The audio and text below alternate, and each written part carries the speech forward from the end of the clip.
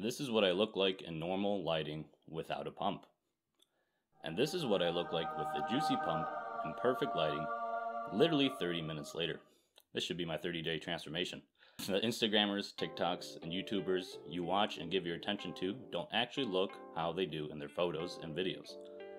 While they may not necessarily be photoshopped, it's not every minute of the day you are walking around with a pump and perfect lighting behind you. How does a man looking absolutely Adonis shaped look like a normal guy who goes to the gym for fun 2 times a week in a normal everyday scenario? Sorry, David Lade. How does one of the biggest YouTube fitness channels go from looking absolutely massive, still huge with no abs, to looking absolutely massive with abs in the same time frame when you look at the dates on his Facebook photos? How does another aesthetic influencer go from looking godly to looking like a normal human being in a different photo? Honestly, guys, if you haven't figured it out yet, I kind of lost hope for your brain.